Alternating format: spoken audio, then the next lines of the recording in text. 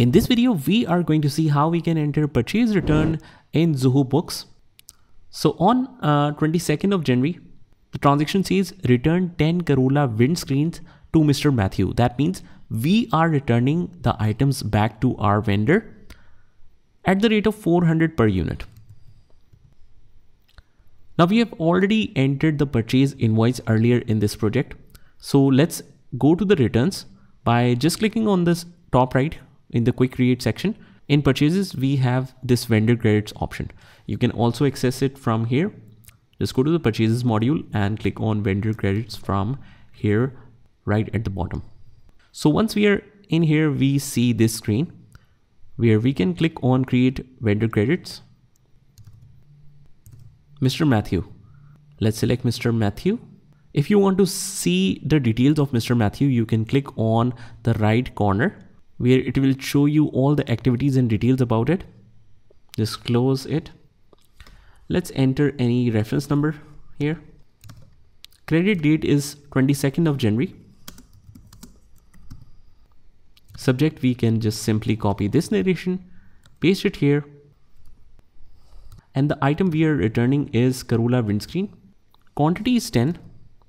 Rate is 400. This makes the total to 4,000. Let's scroll down. You can enter the same narration in the notes as well. And click on save as open. Now the vendor credit is created, but let's say we want to deduct that amount from the overall purchase invoice balance. So let's say that we have purchased the items for $10,000 and out of which we have made 4,000 as a return. So we only have to pay the remaining amount. So if you want to adjust this credit in the bills, you can click on apply to bills here.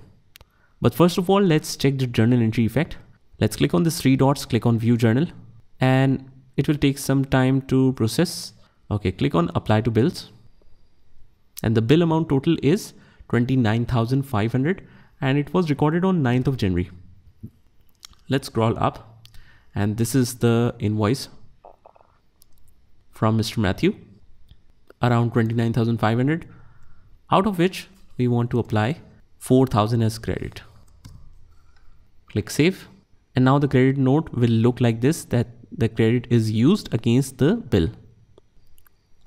So overall, you see this entry where cost of goods sold is adjusted on both sides. So just ignore that. Accounts payable is debit because we need to pay 4,000 less. So we have reduced the liability as well by debiting it, and inventory asset is credit.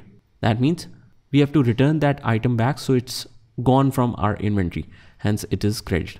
So this is how we not only deal with the credit notes or purchase returns, we can also adjust it in the bills. Just try this by yourself and I'll see you in the next one.